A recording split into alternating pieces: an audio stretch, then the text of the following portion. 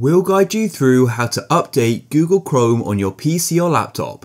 If you find this guide useful, then please consider subscribing and liking the video. So first of all, go and open up Chrome, just like so.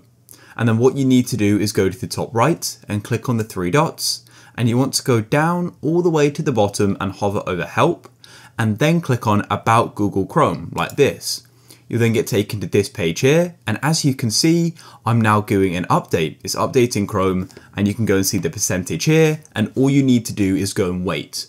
Now, you may also find as well that sometimes in the top right here where the three dots are, it will just go and say update, but in this case it didn't for me. I came here and now it's doing the update, and then all you need to do is go and wait. It's now finished downloading and it says nearly up to date, relaunch Chrome to finish updating. So I'll go and click on relaunch like so, it will close and it will open up again, and I'm now being told what's new in Chrome. It's that simple.